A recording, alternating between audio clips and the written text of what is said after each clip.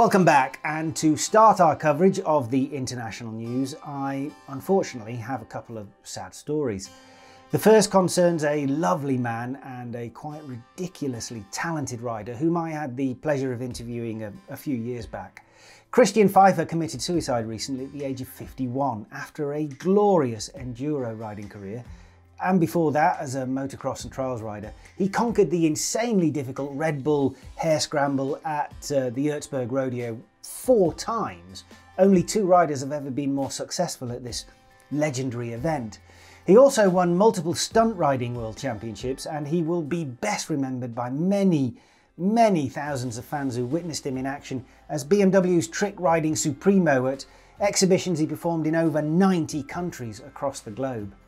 Fantastically talented, blessed with a loving family that I also had the pleasure of meeting, and incredibly successful, he still succumbed to mental health issues.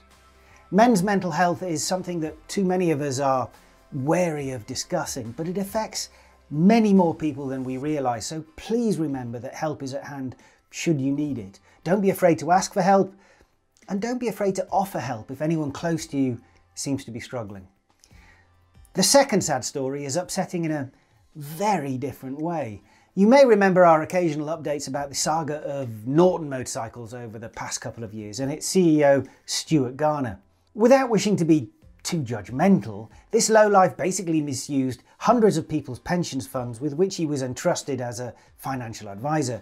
The money was illegally directed into Norton as he attempted to bring the deceased manufacturer back to life, although along the way he seemed to be living the high life, mixing with celebs and politicians, drinking expensive champagne, driving fast cars, you know, the type of thing. And then one day, despite all the warning signs, the 210 million rand pension pot was gone, and a lot of people have had their retirement, basically the rest of their lives, utterly ruined because this heartless egomaniac took them to the cleaners. The British justice system, in all its blind wisdom, decided the punishment for this sickening crime would be 8 months prison time. Suspended. Yeah, the punishment somehow almost seems more sick than the crime.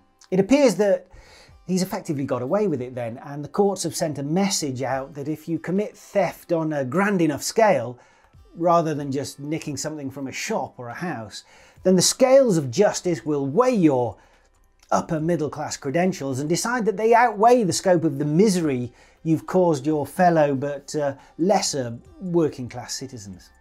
What a joke. And what a sad story, and so I'm going to attempt to lighten the mood again with news of the revival of some more famous motorcycle brands. The first is Can-Am. Yes, the Canadian company that is part of the massive Bombardier group, or more accurately BRP, Bombardier Recreational Products, that is perhaps more famous, at least recently, for making everything from snowmobiles to planes, and of course its range of 3-wheelers that we've even tested here on the bike show. Well, if you're younger than, I was going to say Don or myself, but actually it's just me, then you might not realise that Can-Am also used to be a big player in the off-road bike world. In 1970, Bombardier had bought the Austrian engine manufacturer Rotax, and by 1973 they developed and were racing their own motocross bikes, going on to take eventually the AMA 250 crown. The mid-1970s saw a lot of success for the program, but by the end of the decade it was all over as the company focused on other, more profitable areas of the leisure industry. Well, that two-wheeled history is about to be revived with a new range of bikes that you should be able to buy within the next 2 years. The difference is that the entire lineup is now going to be electric, which is perhaps not too much of a surprise given that BRP bought out some of the assets of Alta Motors, including some intellectual property rights. This was a Californian electric motorcycle manufacturer that went bust back in 2018. It seems they've been putting that knowledge to good use. If you've been watching our rubbish for a long time, then you may remember us being at the EICMA Expo in Milan at the back end of 2019 when we brought you the first motorcycle to ever wear the Aston Martin badge. Manufactured in France on the outskirts of Toulouse by the same guys who were also responsible for the equally distinctly English marque Brough Superior, the AMB 001 is very obviously a development of the same ingredients used to such good effect in the range of Brough Superiors. A new, more modern aesthetic and the addition of a turbo to the Big V twin give you a track day special that now, just over 2.5 COVID-interrupted years after its debut, is starting to be delivered finally to the 100 customers who've paid somewhere just shy of 2 million rand for the pleasure of owning or perhaps investing in this piece of Aston Martin history.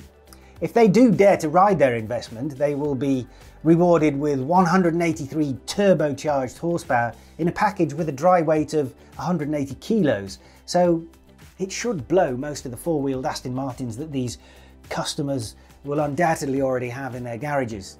Or should that be garages?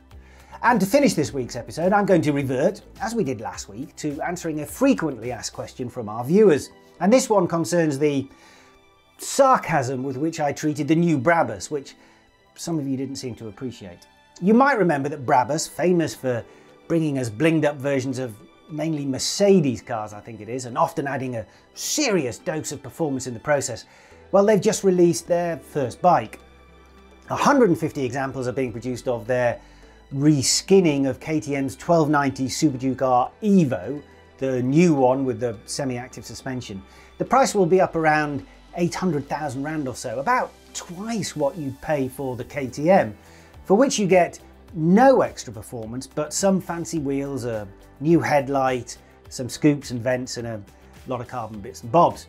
I had the temerity to suggest that I thought this was a bit of a cheek, at least price-wise, for a version of the Super Duke R that looks more like the kind of modification Husqvarna would make to rebadge the same model. I received many disparaging comments about my apparent lack of wealth and my general attitude to these limited edition bikes, and some suggestions of self-fornication because I just don't understand, apparently. Let me just say in my defence that I wouldn't have been quite so negative had there been some kind of meaningful improvement to the performance stats, perhaps like the Aston Martin we've just mentioned, with the addition of a ruddy great turbo or something equally bonkers. I actually like many of these sorts of bikes, but if I had, and I obviously don't, the necessary funds, I would probably head somewhere like MV Agusta, where the Rush, to me, offers a more flamboyant Italian supercar level of extravagance for that sort of money. Although, ultimately forced to part with such a huge sum, I think I'd actually travel deeper into Italy, to the east coast in fact, and avail myself of Bimota Tesi H2 that has significantly more performance, seriously more striking looks, but would admittedly relieve me of about another 200,000 rand since it has a cool 1 million rand asking price. And as for rarity, I'm pretty sure Bimota hasn't, or indeed won't be selling 150 of those anytime soon. Although I could be wrong. If anybody knows, please do tell. And on that note of what I hope is a little bit of personal redemption, we'll say cheers for now and see you again next week on The Bike Show.